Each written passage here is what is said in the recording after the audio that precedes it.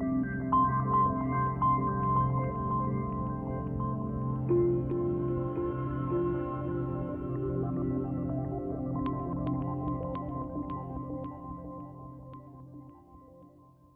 everyone, and welcome to the next couple of segments of the keratopigmentation related surgeries. We're going to discuss in this series a few surgeries which was done before keratopigmentation and about potential surgeries which could be done after. Okay, the first thing we're going to discuss is that where the color, the pigment which we're inserting in the eye is located. As I told you, it's inside of the cornea. So if you will see about the half depth of the cornea, there is the color which is inserted. Now imagine that before this surgery, you did have Lasik or someone had Lasik. You have flap, which is basically a plane of separation of the cornea, about 100 microns. This is about 250 microns, but still there is a plane of separation here. And if you look from the front, basically the whole thing of this, it's a flap of separation. Basically flap is lifted up when you do Lasik and then placed it back. So the color would be under this flap, but because the distance between the two is relatively short, some of the cases when you already did have refractive surgery would be impossible to do the color change because of possible coalescence of the channel with the pigment with the plane of separation of the Lasik. Why is that? Because when you introduce the color, and if it's coalesced one to another, the pigment can get inside of the central of the cornea and then may decrease your vision. That's why cases of the Lasik cannot be in advance 100% sure that you can do pigment change. Sometimes it will require still the creation of the channel, and if the channel under microscope is not coalescing to the plane of separation, you still can do the pigmentation, but sometimes it does, and we will have to stop the surgery, which is not going to lead to any problems with the vision, because if you will see the separation of the flap coalescing with the separation of the channel, we're going to just stop the surgery. Next morning, you're not going to even know that we did the channel. But the insertion of the pigment, if there is the coalescence of these two planes, may be dangerous. That's why in previously performed surgeries, you cannot say 100% that you can or cannot do the surgery. Let's start from the young people who didn't have any surgery before and would like to have keratopigmentation. What happens if afterwards, like after 20 years or 30 years, they will need to remove the cataract, for instance? You already have pigment in the cornea, which limits the size of your pupil to usually 5.5 millimeters, which is enough for cataract surgery or any other intraocular surgery to be performed. What is going to happen in this situation, the entrance to the eye where the cataract is located would be through the peripheral part of the cornea, let's say from this area. Then you will need to do all the surgery inside of this fixed pupil, which is actually represented by the pigmentation within the cornea. As I told you, the size of the artificial pupil, which is this, enough to perform the surgery. That's the first scenario. Second scenario is when you already did have cataract surgery or someone did have cataract surgery. So the cataract is removed through this type of incision, an incision approximately here. So we're going to create the channel just in front of this opening, and we'll fill it with the pigment. Sometimes the length of the initial incision for the cataract is a little bit further away.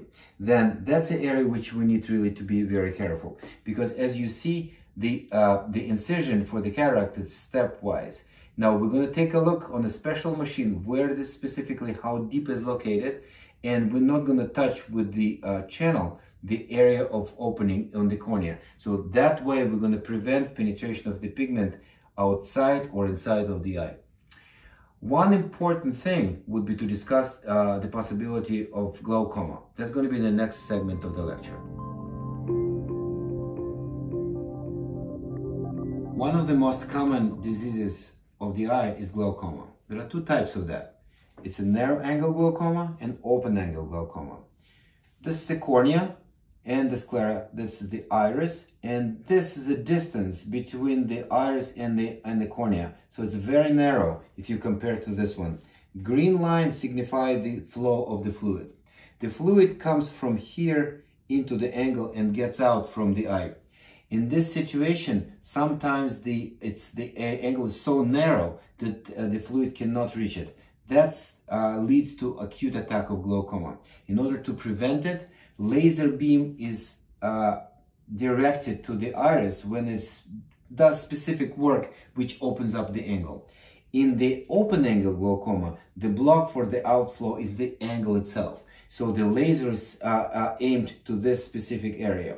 So now coming back to the keratopigmentation. If we're going to put the pigment inside of the cornea, here or here, the laser beam would be more difficult to reach the area which is necessary for the treatment.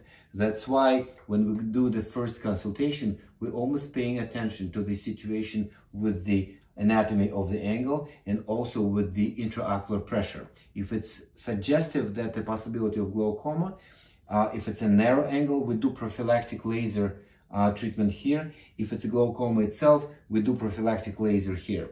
Also, as you know, the glaucoma could be treated by the drops. But nevertheless, in the first consultation, we want to make sure that there is no disease in the eyes.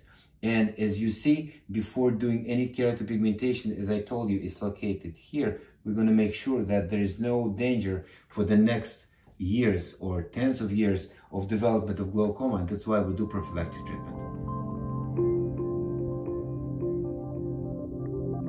On this drawing, you can see the again the element of the eye. It's a cross section of the eye: cornea, iris, pupil, lens, and that would be the vitreous. That's where very often there are some problems of patients with the vascular disease like diabetes, for example, or it could be retinal disease as retinal detachment.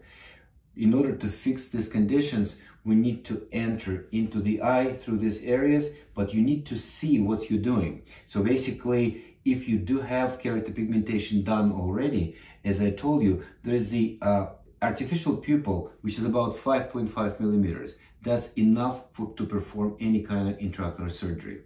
But nevertheless, if we do have any pathology in the eye, which will require sequential treatments, we rather avoid keratopigmentation, at least for this time, or maybe even forever. Okay, I want to describe you two cases of absolute contraindication. One would be penetrating keratoplasty, when the surgery was done to replace major part of the cornea with the donor cornea. And that would be the reason for this. As for the second one, which is radial keratotomy, it's because the cut's done almost 90% of depth of the cornea. So the channel will cross-sect that and will create the possible opening of the cornea, which will basically lose the content of the eye. That's absolute contraindication for keratopigmentation. So if you did have keratotomy before or penetrating keratoplasty, that's, as I told you before, it's absolute contraindication for keratopigmentation, change of the color of the eye with this method.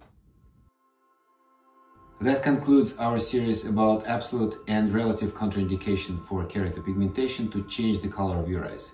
If you're interested in more information and to get in contact with us, please visit our website keratonyc.com. Thank you very much.